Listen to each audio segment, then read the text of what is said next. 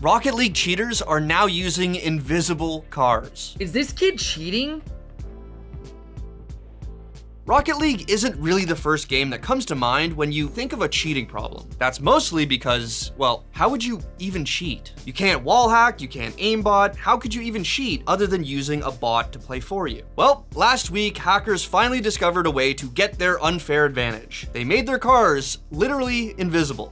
I didn't know what to do. I low boost. He's invisible. Just like wall hack showing everyone's location in Counter-Strike, being invisible in Rocket League obviously gives you a huge advantage. So much that these cheaters have been climbing the ranks fast, terrorizing top players with their phantom four-wheelers. There's just been invisible players in my ranked games, all the way at the top. The leaderboards are out there. Rocket League used to be my safe place. It was where I went after a night of getting spin-botted in CS2. There's nowhere left to hide from these people.